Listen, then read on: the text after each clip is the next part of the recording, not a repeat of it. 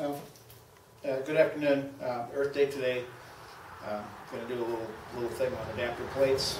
As you can see, I've got nice my motor and adapter plate set up right here. I'm going to first talk about kind of what I went through a little bit. Did a lot of research on adapter plates. Didn't find any that were overly suitable for me. Quality-wise, just came up with the old standby cast style adapter plates, which abound all over the place. They do the job, requiring taper lock bushing. Taper lock bushings I don't particularly like. So I searched quite a bit. The reason I searched because I found an adapter plate from an old setup from a long time ago that was very well built, and was trying to find something comparable to it that would fit the larger motors instead of the little dinky starter generator type motors back from the late 70s for the early Volkswagens. I personally don't have the skill set to actually go out and build one of these. And definitely don't have the skill set to build one of quality of this particular adapter plate that I have here. I'm going to do a quick show on this one. I'm not going to go into too much detail, but a lot of people build adapter plates, and I think that's great.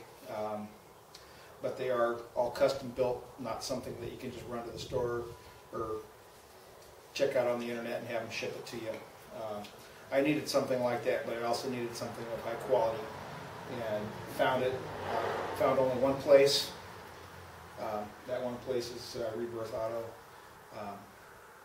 and they did a bang-up job making these adapter plates. They make them for the Volkswagen and a few other vehicles. They also make a dual adapter plate for the Volkswagen, so you can run two motors, one on top of the other, which I think is great. This is a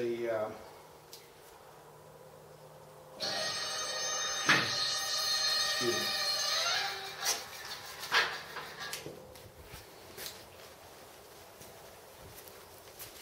Anyway, sorry for the interruption. That's okay. Anyway, got a good quality adapter plate here that you can go out and buy. Since I really don't have the skills or need to try and build one, because I really don't think you can build one or have one built for less than what you could go out and buy this one for, and the quality still won't be as good as this one. I really don't think so. This is a one-piece unit. It's what I call a slip fit adapter plate. There is no taper lock that clamps down on the shaft. It slides onto the centerpiece here. I've just got it set on the motor right now. I can literally just slide it off that easy. It's a nice adapter plate. It's got heavy ribbing in the adapter plate. The crank end here for the flywheel. 8 pins for the Volkswagen setup. It's width-wise, it's no different than any of the other adapter plates to match bell housing setups. On this side here, you can see that it's going to fit. This round part here fits into an opening here on the motor, and the shaft just slides right in. This is designed for all of the warp 9, warp 11 motors, and also the high voltage cost-off 9 and cost-off 11-inch motors. So this is an adapter that can fit multiple motors.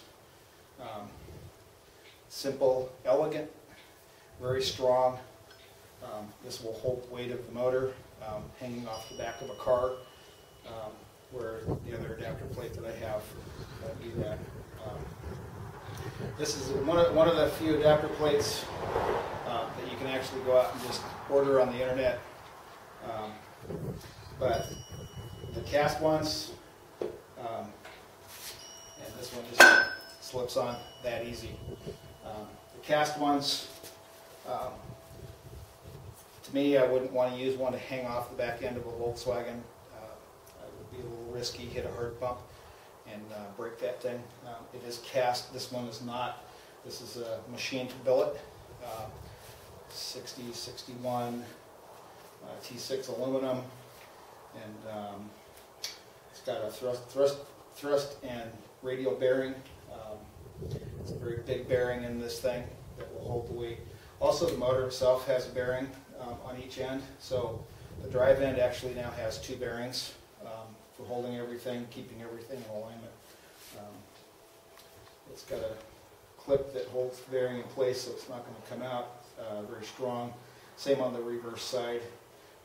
This adapter plate has a few extra holes because Seven Rebirth had to redo this adapter plate for me to fit my cost off, because my cost off is an older model with a larger diameter shaft and different bolt pattern.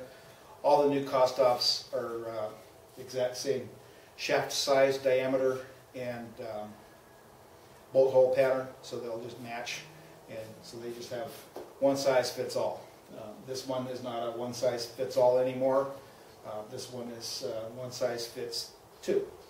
The old style 11-inch cost off, and if I replace the centerpiece, because this one had to be changed, if I had a separate centerpiece, which I could probably put in myself if I had one, would then be able to go back down to a 9-inch